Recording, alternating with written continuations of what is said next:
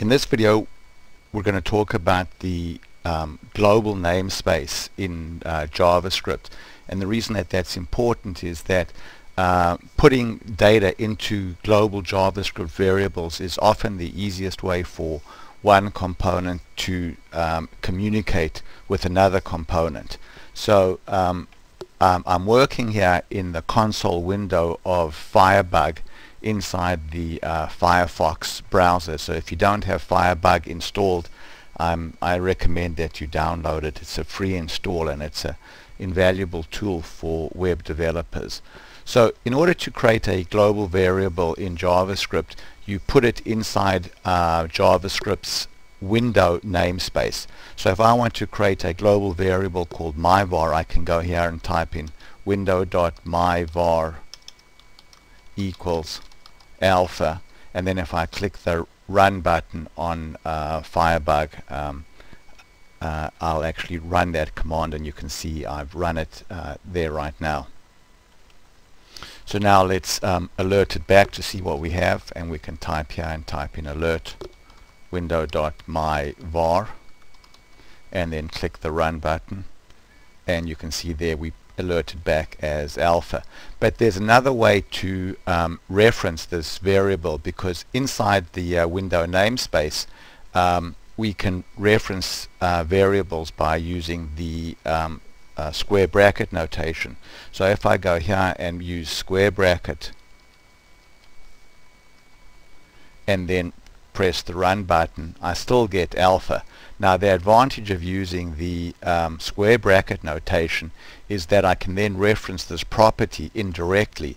So if I now comment that out and I say var key equals myvar, and then I say alert window key, I expect to see a reference to alpha printing out. So the square bracket notation is a way of referencing a property of an object. So just to be clear here, the object that we're referencing is window, which is the global JavaScript namespace. So anything that I put inside the window object is going to be visible to all components. And in this case, we're referencing the property defined by key, which in this case is myvar.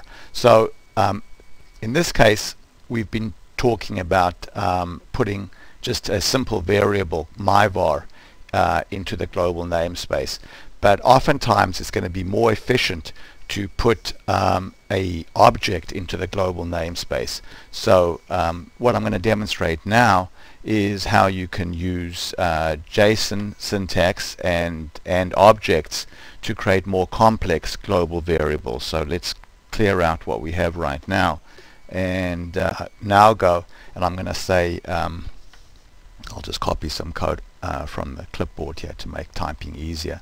So let's go here. So now what I'm doing is I'm defining a global variable called _v, and I'm saying that it's equal to an object. At this point I've put nothing in the object.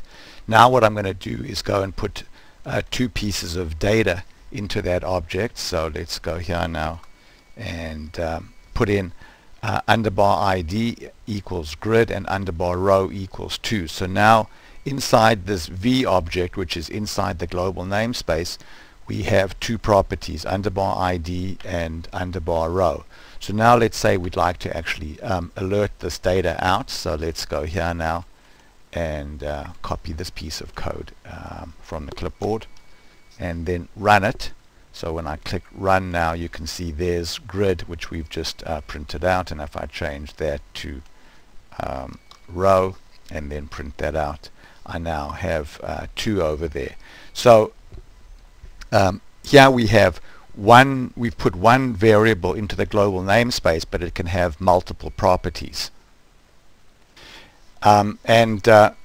Just like we showed how you can reference the object, the property name using a variable, the same thing is true here. You can see that I'm using key and I'm going to alert it over there. So when I run this now, basically there's the value of over there. So let's pause now and pick this up in the next video.